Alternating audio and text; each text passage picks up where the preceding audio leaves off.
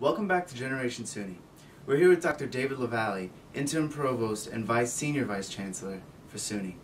And he's going to give us a little bit of background on our sixth conversation on quality of place. Now, Dr. Lavallee, what exactly is quality of place?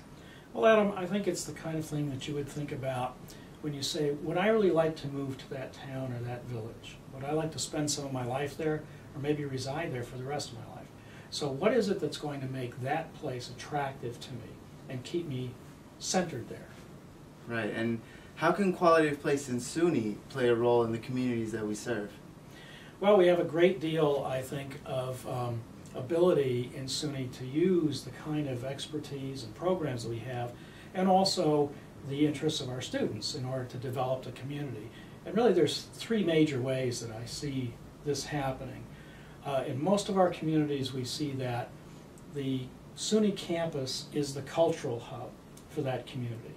That local residents can go to art exhibits, they can go to performances on the campus, and some of our campuses are bringing that right into the village with local art establishments right there in the middle.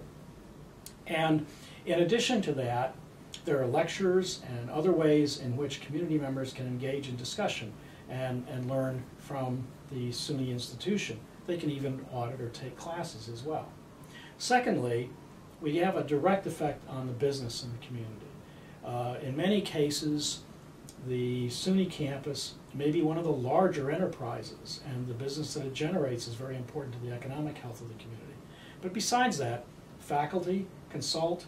We have small business centers on our campuses to help local businesses. And I know from my own case on campus that we have students who do business plans or marketing plans for local small business to help them. And the third way is the engagement of our students and our faculty in the social fabric of the community. We may have teacher centers or education centers for young students to learn math or their literacy skills that will take place with the campus. We have students on campus who do community service and work with social organizations to help support their activities in the neighboring community. And our faculty often get involved in helping those social agencies in order to better provide their services. So I think we have a way of touching the community and making it a better place to live and a more interesting place to live. Oh, that sounds like really great ways for SUNY to reach out. Dr. Lavallee, I want to thank you for taking the time for meeting with us today. Sure, glad to do it, Adam. Stay tuned for our seventh conversation on health affairs right here on Generation SUNY. Thank you.